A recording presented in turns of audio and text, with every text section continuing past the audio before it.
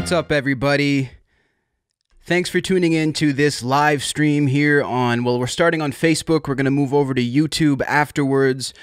Some exciting news in the world of rock music, in the world of Kiss. If you guys haven't got the official scoop, this actually just came out yesterday that Kiss is planning an official biopic with Netflix. We have a powerhouse of producers and even a big director enlisted for this already. And to be honest, though, there's very little that's actually known about this biopic quite yet. I find it quite curious that they chose to announce this before there was a trailer, evidently before an actual contract was even signed. So, very few details, but the details we do have are starting to look promising. So this is, I believe, the first article that broke on this. Netflix near deal on Kiss biopic shouted out loud, so I guess it has a name too. Joachim Rønning to direct the film with leaders Paul Stanley and Gene Simmons at center stage. So basically the idea for this biopic at the moment is to go back in history, back to when Gene Simmons and Paul Stanley first met. I guess it was in Queens, New York, somewhere in New York, and really zero in on those elements. So that's really what it says here. So here's the little official information that we have about it. According to sources, Netflix is tying up a deal after a bidding battle for a film that will be directed by Joachim Rønning, the Norwegian filmmaker whose credits include Kon-Tiki, Maleficent, and Pirates of the Caribbean, which you can see here actually. So he did a Beatles movie too. So this is a director that definitely has some skin in the game. Not his first time. And since he did this Beatles movie back in 2014, it looks like he has an interest in music. So that's a pretty good sign. Like, not that Maleficent's my favorite movie. I actually haven't even seen it, to be frank. But I do know that these are films with good reputations in terms of directing. So a little bit more information. The pick will be a co-production of Mark Canton's Atmosphere Entertainment and Universal Music Group. Additional producers on this, I mean, there's a massive list. We have Universal Music Group, David Blackman, Jody Gerson, Doc McGee through McGee Entertainment, who's the manager of Kiss. Gene Simmons and Paul Stanley are listed as executive producers on this as well. So a big collab. Big goals for this. Now, the other interesting part, before I move on, about the article here is it says the project is on the fast track. The band is in the midst of its Europe tour, which has been slowed by the pandemic. There is every reason to imagine Netflix and Kiss will use the synergy of a big rock biopic to memorialize their final days on stage, more than 50 years after Simmons and Stanley first got together. So that says to me, I don't think that this is going to be a one-off thing with Kiss and Netflix. Listen, knowing Paul Stanley, these guys are all about the bigger picture when it comes to business. They're not just going to go into a business endeavor and have it sort of just be a one-time thing and cash out. Knowing them, knowing their business mind, from what I've observed, they want to keep things going. They want to make it mutually beneficial for more than one party at more than one time, not just a one and done. Just like I would predict that they'll probably have more stuff coming with Dubai and the Emirates soon. I mean, the power they had to pull to even get that going, it wouldn't make sense if it was just a one and done. So I kind of feel the same about this biopic, which serves to be pretty interesting. Now, a couple things about the Kiss biopic that I think that we need to be a little bit wary of here. The main thing is this, and a lot of people might not like to hear me say this, but it's just true. So I'm going to go ahead and say it anyway. Really was not a Gene and Paul version of the story. For example, I got into all of the Kiss autobiographies from the 4 original members, be it audiobook, and 2 of them I read. So I got the full picture from all 4 of their books. I loved Paul Stanley's book, probably the best in terms of content, but the biggest complaint that I had, and the biggest thing it had missing, was any admission of wrongdoing by Paul Stanley. I don't even think there was a moment in Paul Stanley's book where he said, you know what, I look back on that day and I really regret what I did. Or I really wish I wouldn't have done it that way. You know, maybe in terms of certain Kiss songs or records, but in terms of taking responsibility for himself and his actions, very little in Paul Stanley's book. So I don't want to see this biopic become life according to Paul Stanley and Gene Simmons. What I want to see is reality. What I want to see is conversation about Peter Criss when he was selling drugs extracurricularly because he wasn't making enough money on the Dynasty tour. I want the down and dirty shit that people don't, and not just Paul Stanley and Gene Simmons or the modern day Lennon and McCartney and they're so great and everyone's here to do their bidding, which that part's probably true, but I don't want that to be the whole movie. For me, I want this movie to be a full picture representation of Kiss. And that includes the session musicians, by the way.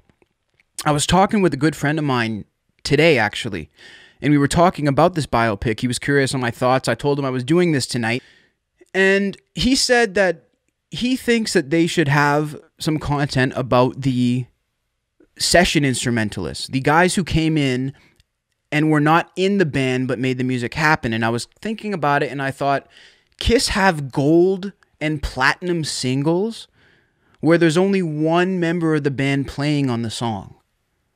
So you could look at other bands and potentially be like, yeah, the guys who came in to play for a session solo, who cares about those guys? Those guys don't mean anything. You know, like in a movie like the Motley Crue movie or whatever, when they would have that, it'd be very minimal. But with Kiss, from the songwriting with Desmond Child and Bob Kulick with his guitar parts and whoever was playing on Shandy, I know it was Anton Fig. I mean, Paul Stanley was the only member of Kiss that was playing on that at that time. So to not put some of the extra guys in the picture, I think would be an injustice to them, obviously. But most people don't probably care about that. Fair enough, I guess, because this is a movie about the stars. But I think it's an injustice to the stars because it wouldn't be really telling their story accurately. So I'm curious to see what people think about that. I'd really like an even mix. I'd like to see Gene and Paul doing something that they later regret or later sit there and say, I don't know if we handled that properly. Because there are moments like that. And, you know, we can fix. You know, I maybe I won't right here, but there are things in the story of Kiss, let me tell you, I'm very curious to see what they're going to do with the Eric Carr stuff. Very curious to see what they're going to do. Again, there's moments in Kiss's history when, if you don't know, I doubt you're watching this if you don't know, when Kiss lost their drummer, Eric Carr, of cancer, it wasn't a situation that all parties really felt good about, people outside of the band that knew them and such. Things like that, I'm very curious. Vinnie Vincent is another one. How are they going to tackle Vinnie Vincent? Is somebody going to play Vinnie Vincent? Is Vinnie Vincent not going to exist in the biopic? These are the things that I want to know. Mark St. John, right? We could go all night. Who's going to be in the film? Who are they going to acknowledge? There's really no way to know. Bill Aucoin. I could go all night, like I said. I mean, strange happenings, strange goings on. If you read those Kiss books, if you read about things that happened, about the way things were, a lot of weird stuff. A lot of very strange stuff. So, point being, I'm curious to see what they're going to do of it. Now, there's not much to talk about yet, but I put together a draft, and this cracks me up to no end. Hopefully someone will get some enjoyment out of this. I put together who I think should play each original Kiss member in this movie. So, hear me out. That's the first thing I'm going to say. Hear me out. But after this, I have a hunch I may end up becoming a Hollywood casting director because this is just too good. So check this out. Peter Criss needs to be played by Johnny Depp. Hear me out. Hear me out.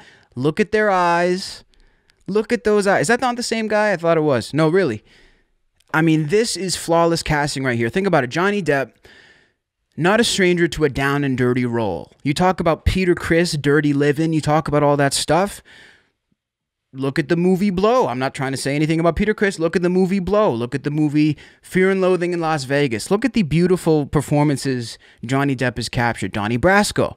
These are all characters that fall in line with Peter Criss, especially Donnie Brasco, the Bronx, Brooklyn. I don't know. I'm not from New York. The New York element to it, the street kid vibe. I mean, we got to remember, Peter Criss was a member before he was a drummer. Peter Criss used to show up to rumbles and beat the fuck out of people with his crew because he was a street kid from New York City. So that's my pick for Peter Criss. I hope people get a kick out of this. So who's going to play Gene Simmons? Probably the question most people want to know. Again, I'm taking a leap of faith with you guys and showing you guys my thoughts. Okay, come on. You know you see it. You know you see it. Robert Downey Jr. as Gene Simmons. Now, again, look at the eyes and pay attention. Think if he was looking into the camera and sticking his tongue out. He's got the charisma, the larger-than-life attitude. Motherfucker, that's the real Iron Man. I think there's two guys with the confidence. There's only two guys with the confidence of these two guys, and we're looking at them. Simmons and Iron Man. I mean, it really doesn't get any bigger than that. So that's my pick, to be quite honest, for Gene Simmons. And again, leave a comment. I want to know who you guys think would be good for this, because I think this is hilarious. And again, they got to have a big budget, because I'm giving them an all-star cast here, but I think it might be worth it.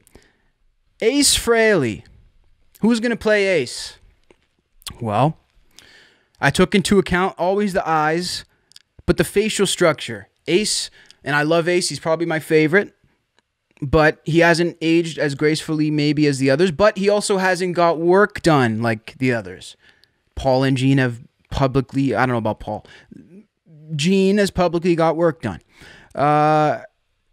Sean Penn as Ace Frehley. Come on. Don't tell me you don't see it. Don't tell me you can't see it.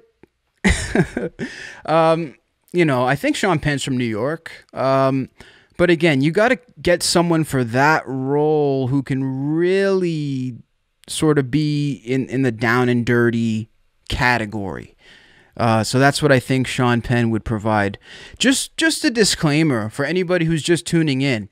This is not the official cast list of the film. I'm not misleading anyone. I don't want to hear people saying your show that and you know, anything like that. This is not the official cast list for the Kiss biopic.